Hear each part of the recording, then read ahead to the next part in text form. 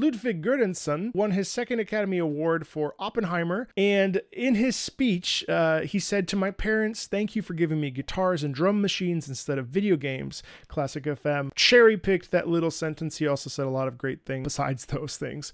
And of course, this quote has definitely spurred some controversy and conflict and heated debate per usual, which I'm sure will die down in 12 hours, about lowballing and hitting video games where it counts, and sort of reducing video game music and reducing video games as a thing that's secondary to that education. And I think, you know, for starters, I think it's not really fair to ever assume a person's intentions when they say there's things. I get misinterpreted all the time in these videos, and I would hate to think that we're misinterpreting something that really means nothing. It's like not a big deal.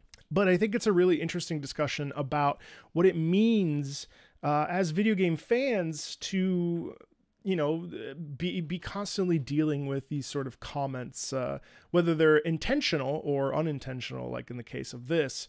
You know, I think it's an interesting discussion about, you know, are we as gamers just so sensitive to the fact that we just want to be taken seriously, and we want people to understand that video games are high art and they're serious and they're important.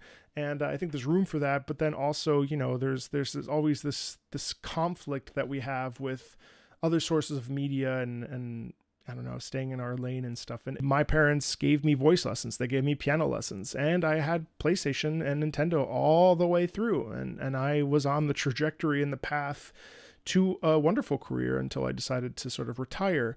My friend Rene Barbera is a classic example of someone who actively plays video games every day. And he's one of the world's leading tenors in the classical world. And he's doing just fine. And he's been able to play video games his entire life with zero issues. You know, so I think the frustration here for a lot of people is just that it's a really low blow, and it's a really easy, like, sort of crotch shot, if you will, to be like, well, video games are a waste of time. Video games are essentially not art. Video games are an impediment to success.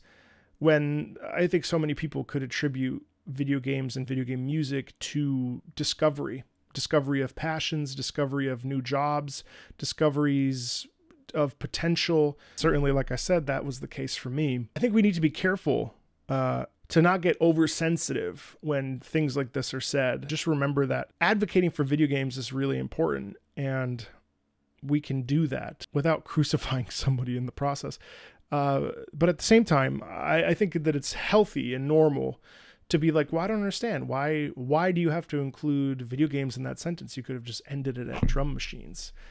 It's almost like video games are a waste of time. And that's sort of, you know, one has to grapple with that. I certainly feel that video games have enhanced my life, enhanced the experience of living. And so many of the cornerstones of my life have been made impactful and have been more important because video games were involved. Some of my favorite moments of my life were because of video games.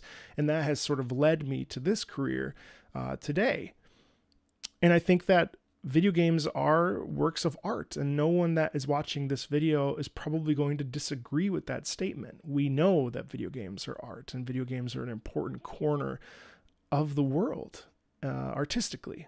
And they make for compelling and moving stories. They certainly make more money than movies at this point, which is also an interesting discussion about how we can malign video games at the Oscars when video games make substantially more money than movies do, and are way more in demand in a lot of ways than movies are. I think it's a really interesting discussion, because when I asked a bunch of classical musicians how they felt about video game music, and if they felt that video game music was less than classical music, the majority of people that I know that are actively working in the industry, whether they are teachers, performers, you know, all the instrumentalists, whatever, the vast majority of people said, why can't we have both? ¿Por qué no los dos? And I think that that is really, really, really apparent. There's always going to be elitism when it comes to Hollywood, when it comes to classical music, when it comes to even video games themselves. But most people are beyond that concept of having one or the other. And I think that this is a really interesting thing that I don't think Ludwig Göransson meant this, but it has sparked a new debate over the fact that why can't we have both? Why can't you have guitars, drum machines, and video games? And video game music. Some would even say that video game music is more impactful than movie music. Now, I'm a huge fan of John Williams and Joe Hisaishi, so I mean, like, you know, I think like those folks could happily, I would invite them to make video game music, and I would enjoy that just as much as their performances on the big screen.